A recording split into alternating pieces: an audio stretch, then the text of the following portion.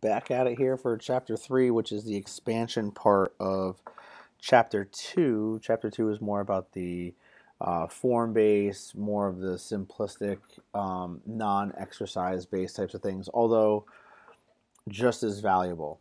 Okay, it doesn't mean that the paperwork or any of that type of information is not important. It doesn't mean that that stress test is not important. The GXT is not important. It just means that it's just a way of getting information that can lead you into, like it says here, the assessment, the prescription, and then adherence to programming. So this is going to be the basis to get into it. Again, a lot of this may be repetitive, but kind of getting back into what it is that you need to understand before you start programming, as in the premise of this course. Okay, so as we move through, what are we able to do in terms of being physically fit, and the obvious, with physical fitness is the ability to perform without, perform motions, movements without undue fatigue, and that includes all of those things there: occupational activities, recreational activities, and daily activities, as simple as climbing upstairs. you know so when we look at it from the perspective of assessment and then movement, are we able to be cardiorespiratorily and endured? Can we have proper musculoskeletal fitness? Do we have proper body weight and body comp? Do we have proper flexibility and then balance? Now, from previously, it used to look like this. If we were to go into, it used to be one was correct, and then number two, it used to be muscle strength, and then muscle endurance, and then we never used to have balance.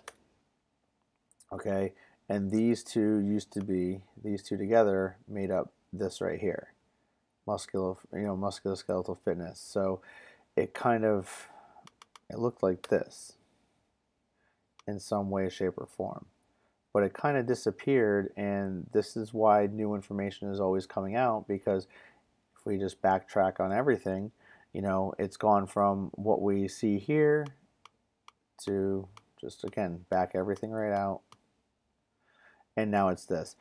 Musculoskeletal fitness is going to include both strength and endurance, but they've put a balance component in, and I think that the balance component is helpful because that is going to be something that can be affected across all age groups. Balance is critical for anything from just moving up and down things, reaching to get something. It goes across all ages. Like I said before, from children, when are they going to get their center of gravity under wraps? As a young child, that's why they waddle and they have really wide stances and they kind of like take broken steps. And then as you get older, it's almost like you reverse that and go back to having to relearn everything. So keeping up with that is going to be very, very critical. So don't lose sight of the fact that this right here is strength and endurance. Okay. So in terms of testing, I agree. Resting blood pressure and heart rate needs to come first because you cannot be doing any of that beforehand. Body comp is quality for that as well in this position, because it's, number one, it needs to be done before any exercising goes on anyway, and it's very difficult if you're going to even do just for simplistic purposes. It's hard to do a skin fold test when you have sweaty skin, so that makes a big difference as well. Also think about it from the perspective too that when you do a test, if you're working out, it changes water chemistry, it changes the muscular blood flow, and that changes how you are able to to measure certain things. So body comp needs to come before then. Balance, not taxing on the system, definitely worth doing. So if we were to put it in a little bit better of order, we go body composition, balance in this nature versus putting them together. And then we go into cardiorespiratory endurance, muscular fitness, and then flexibility. My concern with this is I really feel like this, come on now, should be here. I really feel like that should be the case, and this right here is a mess because, if you're doing muscular strength and endurance in a single session, it's really hard to, everybody's going to have their own interpretation of this. Personally, from my standpoint, is it, if you're doing all of these tests in a single session, number one, it's a lot. Number two, you're taking away the ability to have each one of those aspects become enhanced. So, putting these four things into one is really good because they should all be tested. They don't take a lot, and then flexibility also gives you a chance to get into a warm-up. Whereas, if you're going to do strength and endurance, just say that you're going to be doing bench press, leg press, just to name it, leg press or squatting, one or the other. And then you're going to do a sit-up test, and then maybe let's see, a push-up test if you're not doing bench pressing, things like that. It just depends on the variation. But putting this before cardio, unless it's, a person has, unless they're doing a 1 rep max squatting or leg pressing, it's really tricky. So, if you have enough time, but again, a single session, what are we talking about? Are we talking about an hour? Are we talking about 2 hours? Are we talking about the whole day?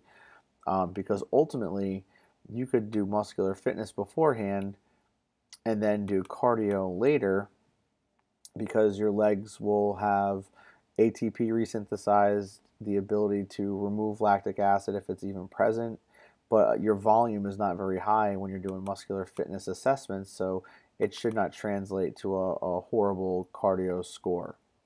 All right. So just food for thought. But again, everybody's going to have every expert's going to have their opinion on it. But that's my own opinion. But putting this beforehand. But again, if it's a single session, again, what is it? Is it an hour? Is it 2 hours? Like we were saying before. So that also makes a difference because again, trying to fit all of this stuff into an hour, it's just going to become a big giant train wreck. So best case scenario, it should be spread. Me personally, get these four things out of the way in a single session, and then these can be done in the next sessions as you go through and separate them. That doesn't mean you have to do everything in one shot. That's the problem that I think we have to realize, that just because it's an assessment, it doesn't mean you can't put that into an exercise program and say, okay, well, we're gonna do a 3-minute step test.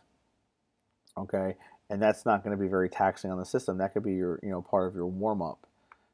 So that's just one way to look at it from that perspective. So when we do testing, especially when we're doing like field testing, like in the field, not field testing where you're doing large groups, we need to think about two things. We need to think about, well, actually 3 things according to the slide, but test validity, reliability, and objectivity. Now, let's start with the last one first. Objectivity. Is the data really the data? Okay, it's not subjective. It's not me looking at something and saying, oh, it looks this way. No, it's what the score is. So if a person runs a 1.5 miles in 15 minutes and 37 seconds, that's an objective score. That is exactly what it was, unless of course there's some error by the reader who doesn't know how to read the numbers. Okay, but that shouldn't be happening. All right, so let's throw that out.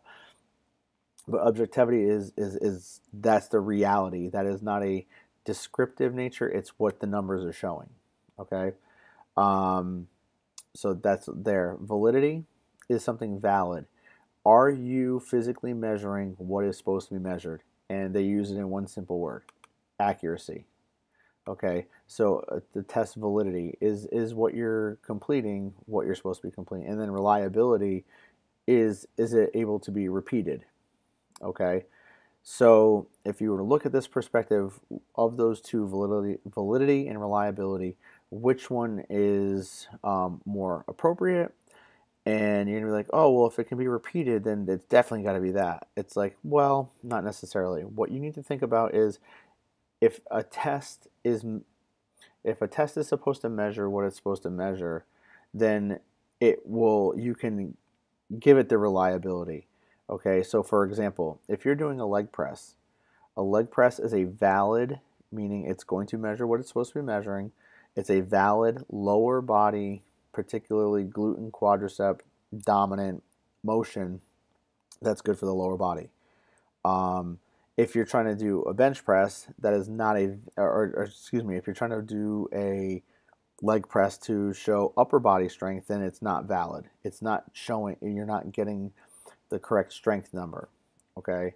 Um, if you're trying to do an upper body assessment for strength, you're not going to do a push up test. That's going to be an endurance test. It's not valid for that purpose. Okay. But then the other aspect too is when it's reliable, what we need to understand is that if it's a push-up test, it has to have standards, it has to be consistent, and it needs to be able to be repeated. So a push-up test is a perfect example of that. A sit-up test is a perfect example of that. They are things that you can do all the time, the same way with the same directions. So that's what we're referring to there. So really the more important of them is, if it's valid. If it's not valid, then reliability means nothing. Okay, if something is reliable, it doesn't mean it's valid. That's what we're referring to. Okay. So when you're looking at research, for example, when we're going through research, if you're looking and seeing if the validity coefficient, if it's above 0.8, that means that it's good. It's good validity. Okay. That also means that there's going to be small standard errors of estimate. That's what this stands for. And there's good sensitivity and specificity, which means you're doing exactly what you're supposed to be doing. Okay, it's getting what it needs to get. Okay. So there's your reliability. We kind of hit on that. Reliability coefficients, if they're greater than 0.9, all right. If it's below that, you're going to have, if it's below that, you're going to have not as high of a reliability, meaning that it's not what it's supposed to be. So this is what I was referring to here. Poor reliability equals poor validity, but good reliability does not equal good. See, that's what I was saying to you before. Just because something can be retested and tested and tested does not mean it's valid, and it has to be for that. So just keep that in the back of your mind. So, and objectivity, similarly, trained technicians get similar results. A lot of times, what you'll hear this referred to is, you may hear this term as well, inter-rater reliability. Okay, similarly trained technicians get similar results. Inter-rater reliability or objectivity is basically saying that you are, a tester will get the same scores each time. So again, a push-up test, a tester, unless they don't have the proper training or things like that, that's where things can get a little bit tricky. But basically what we're saying is that the inter-rater, between two raters, they can, see the same thing, get the same data, understand the same stuff. Okay, so understand that inter-rater reliability and objectivity are kind of the same thing. All right, so when we're talking about things like predictive equations or prediction equations, understand that it's predicting. All right, it's not going to be an end all be all. It may not be the exact, but it's a way that we can get specific numbers that we can get for certain measurements. Okay, by basically really predicting the value of what it's going to be through statistical analysis, basically saying that over and over again, these numbers are shown to be fairly consistent, and they're very accurate, even though they may not be exact. Okay, so that's one of the things with these types of equations that we have to understand is they may not give you the exact number, but understand that they may be good enough and give you fairly decent results. Okay, so if you look here, this is an example of, if we go back to, an equation, these are the scores. What we're saying here is that we're getting, average percentage of body fat. This is the upper limit, this is the lower limit. And what we're saying is this is the difference in scores. Now, it's basically just say 5.8. We're saying that there can be a discrepancy, higher or lower, positive or negative, away from the standard deviation. Okay, meaning that there are gonna be scores within that, but that's what we're looking for, is that within those standard deviations that we're getting similar scores. And that can happen with equations as long as you don't have too many. Like if you look here, there are no outliers within those two standard deviations. So that's really important to understand. All right. So here, and this is, oh, there's only one table. Okay, so if we're looking here, what are we going to be doing? What are we reference? Our reference measures: maximal force for muscular strength, VO2 max for cardiorespiratory endurance, fat-free mass versus dB is body density, fat-free mass, and then a percentage of body fat. Those are all things that we can do. Okay, and then lastly, with flexibility, you can do range of motion at a joint. So we can do a couple different ways. You can do certain things like sit and reach, or you can do goniometry, or actually, like they say here, X-ray as well. And then go down the line here, we can see what we can do. What are the predictions, and then what is the measurement that you're going to do it for? Okay, and those obviously can vary, but they're direct and indirect. Okay, we can get direct or indirect measures depending upon what they are. Now, if you look, a lab method is usually going to be fairly direct. The problem with body comp is it's still indirect because you're not physically getting a sample of body comp. You're not. The most direct measure for body composition is if you were, to not be morbid, if you were dead and we were able to basically disassemble your body and measure all the fat that was in your system, because that would be a true number. So every body comp measure is going to be an indirect method. All right, so what are we looking for, in terms of administration and interpretation? Pre-test instructions are all correct. They're following specific guidelines. The administration is well practiced, well rehearsed, well versed. Okay, and then the results, you're getting precise results that will give you a bunch of data that can then be averaged or looked at or individually looked at, so that you can basically give specifics to what the individual who's taking the test is getting. So that's where we need to be very consistent with everything. So when we've gone through these assessment components, it's like, okay, that's great. Now what do we got to do? We got to worry about program design.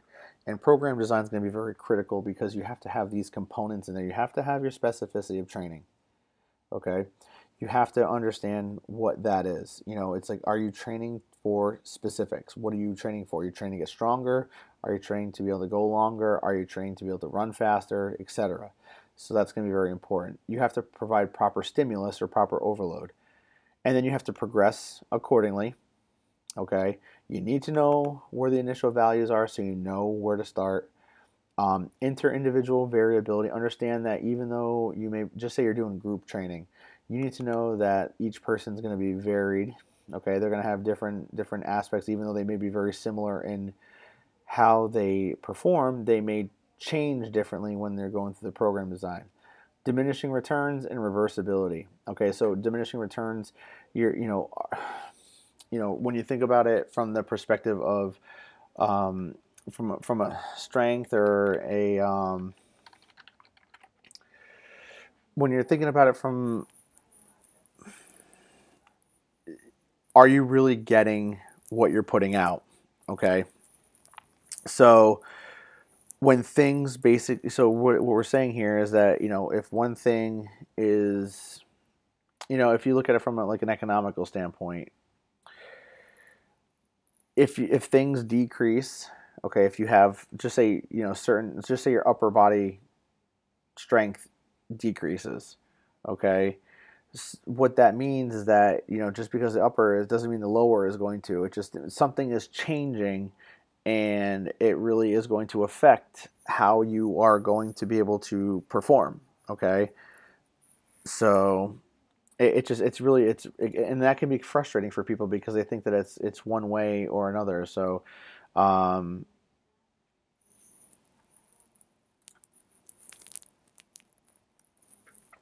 so basically at some point here, you're going to keep giving, and then the amount of return. So as let's see, I guess another good way to explain it would be the beginner. Okay, the beginner is always going to have these vast improvements if everything stays the same and everything stays constant. But eventually, over time, you're going to keep that point as a fixture, and eventually it's going to slow down. You're going to diminish your returns. So that means that you have to change progression, you have to change overload and specificity, because you want to keep those returns as high as possible. But eventually, at some point, it's going to be a breakthrough of that. Okay, where an elite person is only going to be able to make so much gain. Okay, so it's the same thing here with diminishing returns. And then reversibility, we're talking about, if you stop doing it, you're going to lose it. Okay, if you don't use it, you lose it, kind of a mentality. All right, so with prescription, we have to think about modality. What are we going to be using? The intensity, and it depends on what we're doing. Is it cardio? So then we can determine speed, we can determine incline, things like that. For strength and endurance, we're going to think about weight, added weight to certain things. Is it body weight with added weight, etc.? What's the duration? What's the frequency? And then the rate of progression. All right, and this goes back to the mentality of the fit VP, frequency. So frequency, intensity, time, type, volume, and progression. Okay, that's pretty standard across our coursework, but across organizations as well. And that's going to help us to get through the prescription and get us what we need. All right, so in terms of program progression, you're going to have your initial conditioning. All right, now this is for those, so this is where it gets tricky. Deconditioned, people who have never trained before, but then those need familiarization. That could be people who have been previous exercisers, but also think about it from the standpoint of, you may have to take a person who's gone through a very rigorous training session and then refamiliarize them with certain things. Okay, and depending upon the person, a very elite person may only need to do that for a week. All right, they're getting back to the basics, and they're getting back to different exercising habits. And a lot of times this familiarization will be something that will occur as you come out of your off season. After you've been through your season, you have that short period of time where you're basically recovering and doing very minimal stuff, and then you're going to come back to training, and it's going to take a refamiliarization. So that's your initial conditioning. It doesn't mean that every person that does initial conditioning is deconditioned. It just means that there can be certain, it's just basically starting over from scratch and getting yourself back. But again, the athlete is going to get themselves back to form quicker because they're not deconditioned. A deconditioned person needs to take a longer period of time, and that's why it says up to 6 weeks. All right. The improvement component, it's an aggressive progression, and it can last anywhere from 4 to 8 months, and that's what you're really trying to push hard for that. And then maintenance is basically keeping that base, adding variety, adding different activities, adding different things that they like, and even giving them things that they don't like because they don't like the way it is. It's only going to help them, and that's why a lot of times trainers kind of get, coaches get stuck in these ruts because they're like, well, my players or my client doesn't like doing certain things. It's like, well, they don't like it because it's challenging a lot of times. And when things get challenging, people don't really want to do it. So, by not giving them those challenging aspects really can affect them. All right. So adherence, what is it that really comes down to? This is going to be more, adherence really comes down to a lot of things, but goals are one of them. Okay. Do they have any incentives? What are are there any complements to it? Is there a threat of disease? Those are going to be motivations that are going to keep them adhered to their goal, but they shouldn't be the reason why it shouldn't be the only reason why motivation is there. All right. It should be a driving force, but it shouldn't be the reason. All right. If the doctor's like, well, if you don't work out, you're that whole one cheeseburger away from a heart attack, that can scare people, but it doesn't keep them motivated for a long period of time, or it may not keep them motivated for a period of time, because after a while they'll be like, well, I don't like doing this. There has to be other things. Incentives. Giving people constant incentives is great, but if it's not for intrinsic reasons, then that's going to be a problem. Okay? So those are factors that come into play. Journaling, making achievable goals, and a sense of control are going to be ways that you're going to stay with it. Journaling is really good because it keeps everything in order and you know what you're doing. Okay, but adherence really comes down to, and I definitely agree with this, adopting behavioral techniques here. Behavior mod is always going to be one of those things that really challenges people, and it's going to be one of those things that really makes people stay with it because they're the ones that are choosing what to do. They're the ones that are really working hard to reach that achievable goal. There are a bunch of different models and beliefs. I'm not going to go through all of them. I know that we've definitely, health belief model. That's basically saying that if you believe in that, like people who drink kombucha, they think that they're creating a better um, their they their bacteria, their biome, that they're thinking that that's going to be something that's really good for them, that their gut bacteria, their gut biome, that's going to be very important for them. So they believe that if they drink kombucha it'll help that, but does that mean it's necessarily going to happen? Jamie Lee Curtis and her Activia, that people believe that that bacteria that is going to help them to stay regular. It's like that doesn't, not for everybody, but it could, or what's really in it that's causing it to, but people, if they believe it, they'll do it. All right. The trans theoretical model, that's the more common one that we learned through our sports psychology class, of the pre-contemplation, contemplation, um, preparation, action maintenance, and those, and then termination. Those are your 6 steps for that, and they're the ones that people follow to be able to stick with, what area of change are they. So, but there are these here. You can refer to them in your book if you need to, but understand that one of those may be more rational for your people that you're working with. Okay. Um, so, with behavior change, again, there's a lot of things that you can do. Make sure that they're actively involved in the decision making process and planning, social support, education, and why. There a lot of times there needs to be the why of exercise. Okay. Self efficacy and confidence, and then reasonable expectations. Don't assume that you're going to lose 15 pounds in 2 weeks, although it could happen, especially for new people. If it doesn't happen, it's not like it's the end of the world. But at the same time, that expectation was way too high. Okay. Um, Positive reinforcement. Avoid backsliding, but not avoid, but see where those trends are going that are causing the backslide. Instill client belief. That basically, if they do it, it'll change. All right, they're the ones that are in control of that change. Okay, that's going to help them. Belief is a very strong factor in positive change. So, help clients understand their source of motivation. Where is it coming from? Is it anger that they've built up all day long that causes these things to happen? I mean, is it um, something where their wife or their spouse is getting, their wife, their husband, significant other is getting involved with them, and it's causing a better source of motivation because now they have a counterpart that's working with them? Lots of different things.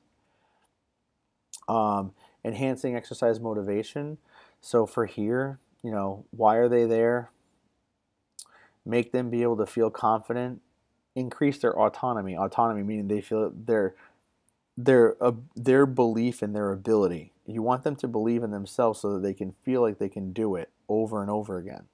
And then relatedness. What have to put a relatedness. You have to put some relationship back into it. Okay.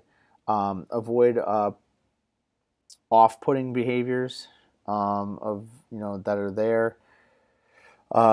Sense of competency we've already kind of hit on. Intrinsic motivation I hit on earlier when I was in a couple slides ago, and then integrate behavior modification model theories to encourage adherence.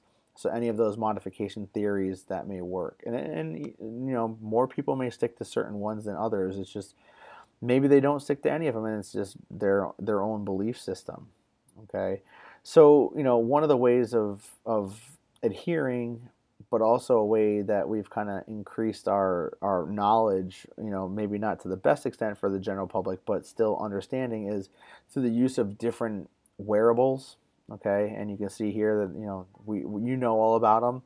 Um, Active workstations sometimes can be, to me, I think these can be distracting for people who have a hard time multitasking, but it doesn't mean that they can't work. So just be aware, if you're trying to sit at a desk and do an elliptical, but again, if you're sitting at a desk all day long, maybe doing like one of those foot ellipticals may not be the best thing for you because, again, are you sitting upright? Are you're locking your legs into where they're supposed to be, et cetera, et cetera? There's a lot of factors. So still hurt yourself by doing it, but is it a standing workstation?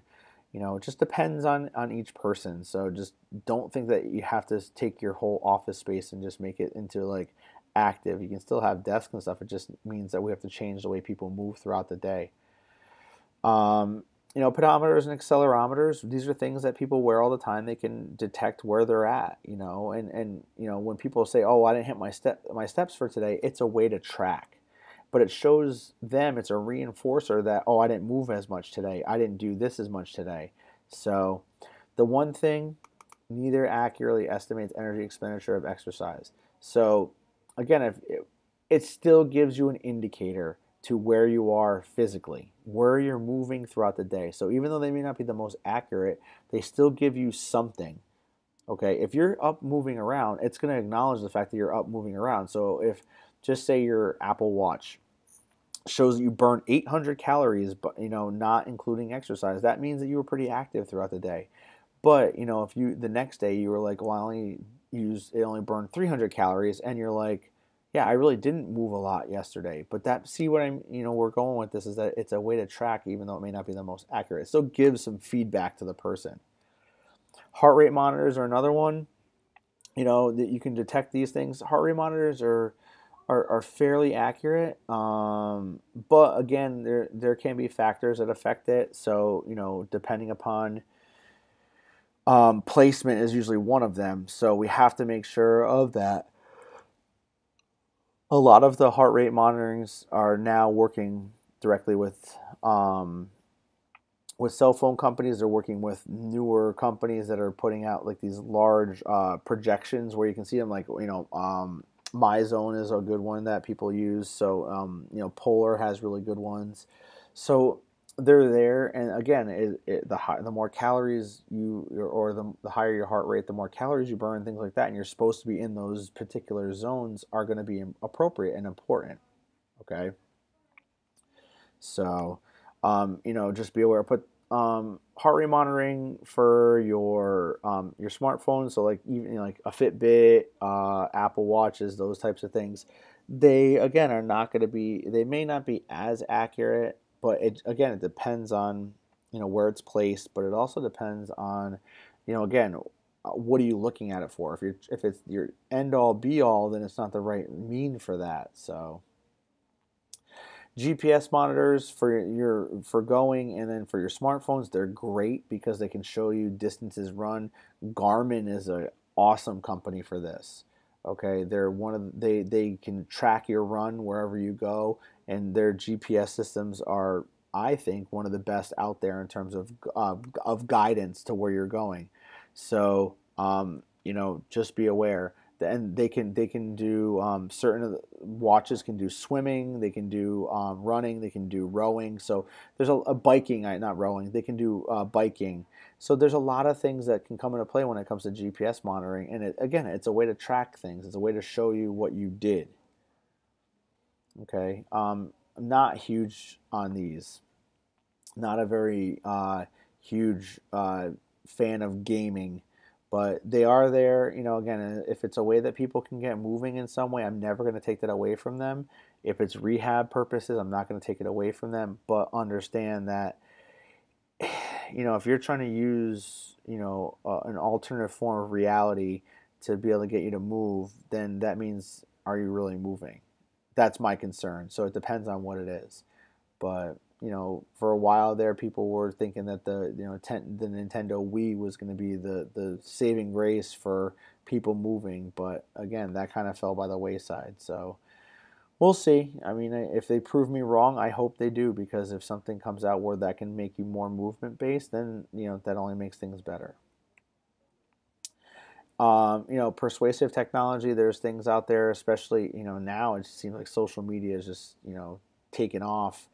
Um, in terms of social networking, but it makes everything interactive. But persuasive technology, it just what is it that they're using that's making you do that? Are they, like, what is it? Those things that the sweatbands, the things that go around like your abdominal area. I don't even know the name of them because I think they're a crock, but people are going to use those. Now, that's probably not the best thing, but it may be something that, again, if you're not moving, it's not even going to matter. So, persuasive technology is things that are going to change attitudes and behaviors. You're hoping that what they are, they're positive persuaders, but again, doesn't always work that way. So, but social networking is great, but again, it's just like anything that Americans do. Sometimes I feel like it's in excess, and that can be a potential problem later on down the road. So, take these things for a grain of salt. Understand the assessments, understand that there's going to be change and there's a need for behavior techniques, and then understand that why we're testing is because we want to make things reliable and valid, or valid and reliable in order of operation, so that when we test, we know that it's time to make this programming accurate. Okay. So again, that's chapter 3.